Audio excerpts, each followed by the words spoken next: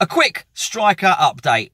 A quick one, I didn't say a good one, just a quick one. In fact, it's quite a bad one, really, depending which way you look at it. If you've been looking forward to Maxi Gomez signing being announced and you thought that he was the chosen one and the way forward, well, our path's been blocked a little bit, or at least a massive great obstacle has sort of parked in front of us, stopping us from getting to our journey, because we thought that we had a clear run at it. When I say we, the club and those involved in negotiating the transfer have thought for quite some time that they'd had a clear run at it. If you have been following this story closely, you'll know that he had a lower release clause on the event of Celta Vigo's relegation from La Liga. They didn't get relegated at all. So the price wasn't 25 million, it was 45 million pounds, euros, pence, I don't know. But that's basically the gist of it. We've been having tentative talks for some time just to gauge his interest. Arsenal have come in. And as of sort of this afternoon, I do believe that West Ham only think that the chances of signing him are sort of 5 to 10%, something like that. Which is not particularly good news if you fancied him. So, on to the other targets. Mitrovic. Apparently, the club think the chances of signing him are only 5 to 10%. I can't remember which way round it is now, but there was nobody who was saying any 100% or 50% or 80% when I heard about it. So, finally, Rondon. The chances of signing Rondon, you've guessed it, 5 or 10%.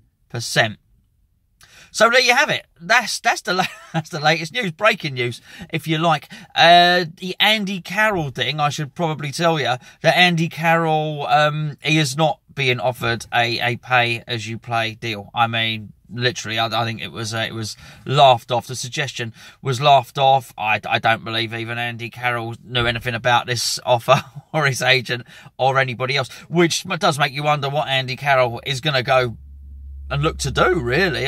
Maybe Andy Carroll has no offers whatsoever. Maybe the fact that he's just bought Rod Stewart's house for a bargain, £4.5 million, probably suggests he's staying put in Essex. I think because of that, whoever leaked the stories put 2 and 2 together and come up with 8. But there's no truth in that whatsoever. So we are a long, long way away from getting a striker, but I do believe the club still want to offload Chicharito. They still want to offload Perez if they can. I think they're going to have to be a little bit creative.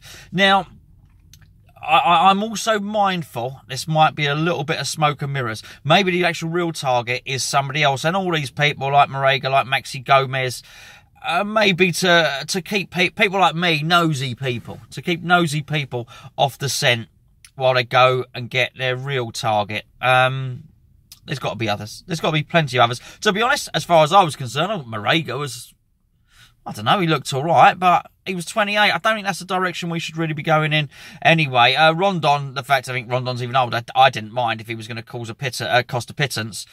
Certainly, 35 million for a 28-year-old. I don't think so. I do wonder, though, if the club are sort of putting this information out there so as, some of these clubs, and their agents and whatnot get to hear that actually we don't fancy our chances of signing him. So they drop their price because 35 million is too big. I don't know what Fulham are asking for Mitrovic. They're all big boys, though, aren't they? They're all big boys. Gomez, Mitrovic, Marega. Clearly he wants a lump up front. Maybe he's being sneaky. Maybe he wants a little shifty sort of, little shifty, little Speedy Gonzalez type geezer. I wonder who he plays for. Anyway, that's it. That's the update. Sorry. Enjoy your weekend. Load of rubbish, innit? I'll be back sat in my van. If we do sign someone, I'll do another video.